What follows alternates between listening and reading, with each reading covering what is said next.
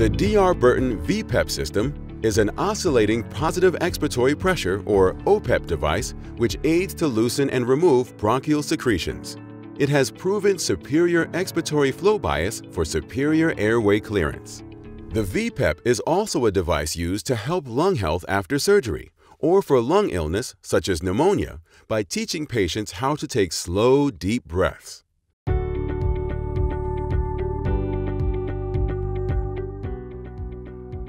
Sit up straight so that you are comfortable. Put the mouthpiece in your mouth. Close your lips around it to make a good seal. Make sure your hand does not cover the bottom of the vPEP with exhalation port. Move the resistance adjustment up to increase and down to decrease resistance. Your healthcare practitioner may tell you to use a nose clip if needed.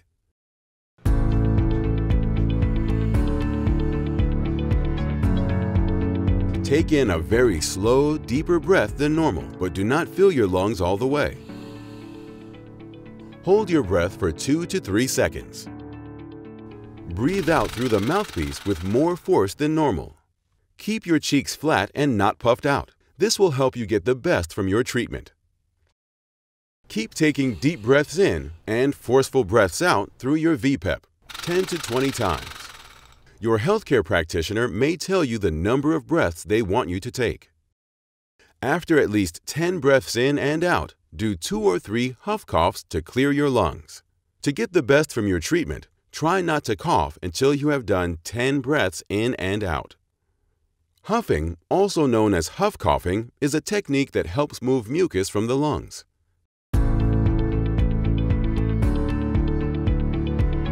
Sit up straight with chin tilted slightly up and mouth open. Take a slow, deep breath to fill lungs about 3/4 full. Hold breath for 2 or 3 seconds. Exhale forcefully in a continuous exhalation to move mucus from the smaller to the larger airways. Huffing is like exhaling onto a mirror or window to steam it up. Repeat this maneuver 2 more times and then follow with 1 strong cough to clear mucus from the larger airways. Now repeat breathing and huff coughing 4 times or as directed by your healthcare practitioner. If you feel dizzy or lightheaded while using the vPEP, take the mouthpiece out of your mouth. Breathe normally.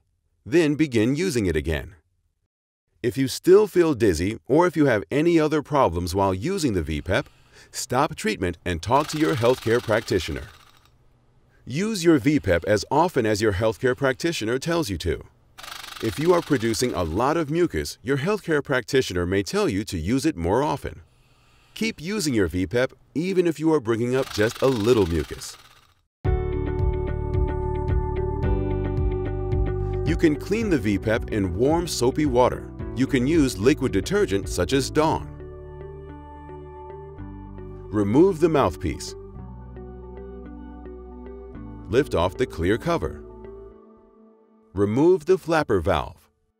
Note the moving flapper valve points to the bottom of the vPEP.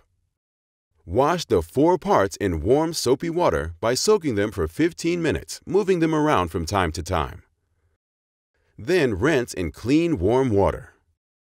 Look at the parts. If they are still not clean, wash them again. You can use a soft, lint-free cloth or soft bristle brush to help clean them.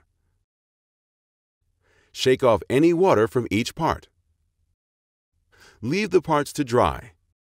Make sure that there is no soap or water left in them before you put them back together. You can also cold sterilize the vPEP by soaking the parts in 70% isopropyl alcohol for 2 minutes. Be sure to wear plastic gloves when removing the parts. Rinse in distilled water and allow to air dry. If you have any questions, contact R Burton Healthcare.